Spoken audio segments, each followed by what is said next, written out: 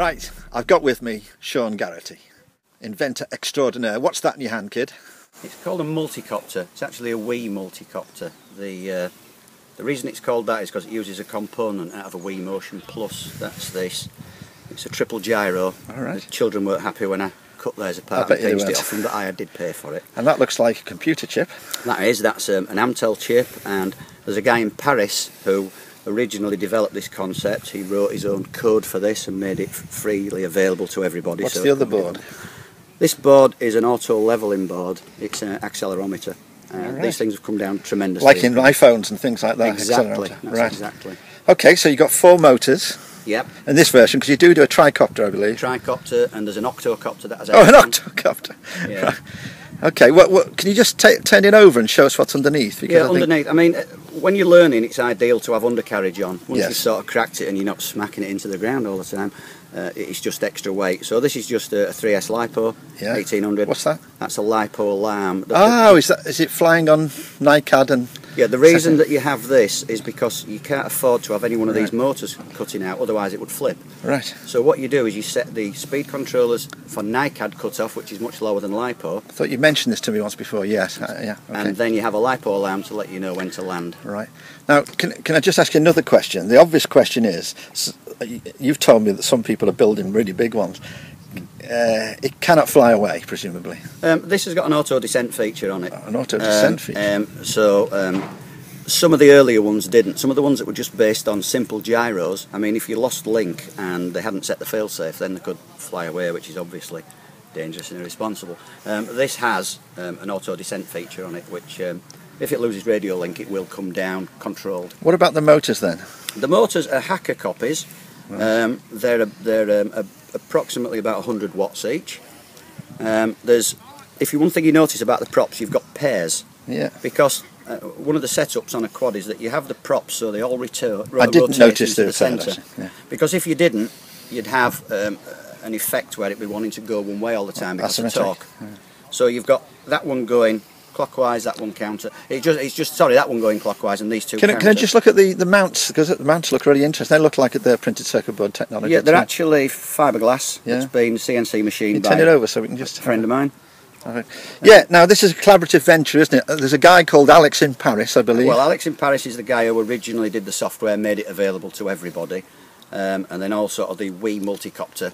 Well, it's good of we to be involved, isn't it? It's very good of them, yes. Well, I don't know whether they'd be keen on us chopping the boards up, but the thing is, it's cheap. It's £15. So who's the other chap then involved? Rob Day is my partner in crime in this. So are you and Rob doing the frame kits on the PCB kits? What's going? That was the intention. We've done a lot of extensive testing. The idea is it's going to be called the Changeling. Bit cheesy, but the idea about it is it's not just a quad. Within the kit, you can build it as a quad.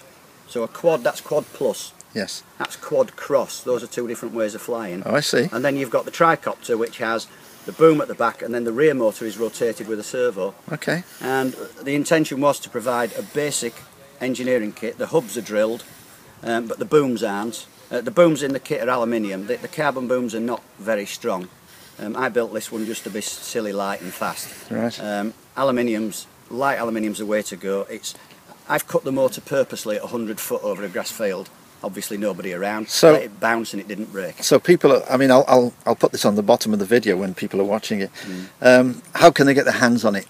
Well, if they contact me, the kits should be available shortly. The frame kits. Any idea of an indication of cost or anything? About £50 plus postage, and we're doing it. That's for the frame kit. That's just the frame. And kit. then no electronics. What about the electronics? Well, Hobby King are doing a new board, and it's about £20 including postage, and that will allow you to build a plus configuration. Okay.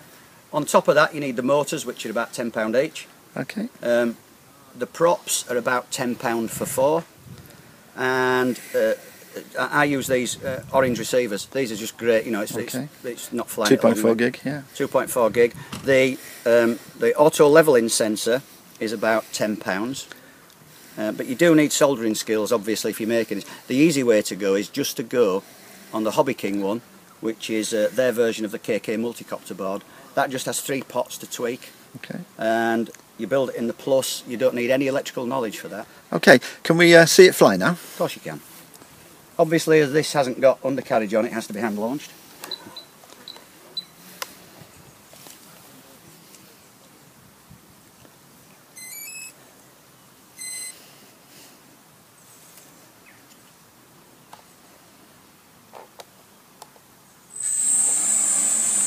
If you notice, it has a feature on it where when the throttle's fully off, the motors are still spinning.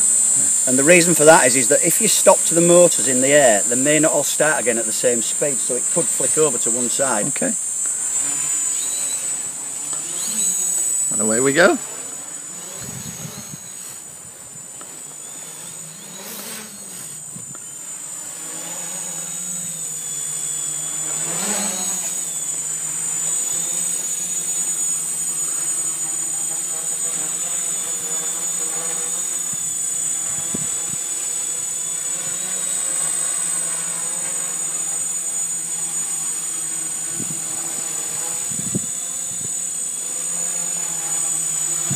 You can see once you've cracked it, it's quite stable in the hover. This is without auto levelling on.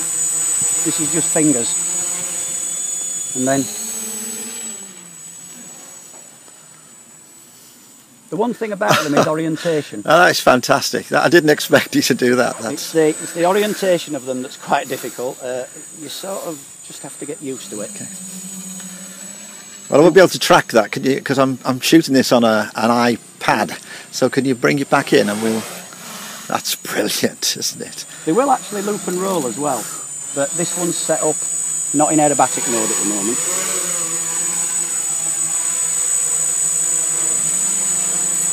Oh, that's fantastic.